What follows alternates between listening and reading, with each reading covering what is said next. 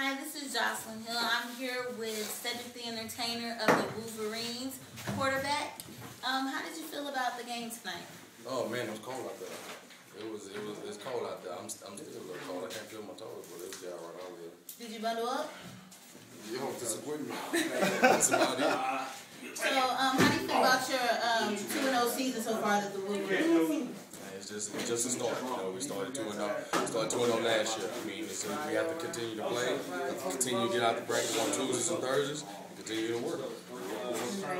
And what do you think that the Wolverines need to work on this season to make sure that the victory continues? Just hard work, staying together, dedication, staying focused. You know, staying focused when the plays are called, when the plays are called, and pretty much just staying focused, staying together as a team. Got to stay healthy. Now, so you had a really good game tonight. Really good. What are your plans for the future?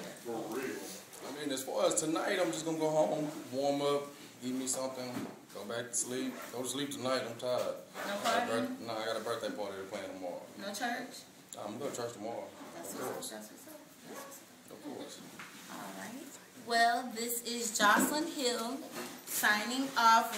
We're here with Cedric, the entertainer of the Texas Wolverines. With their 2-0 season so far, they just won a victory over the Texas Gators, and we will be signing off.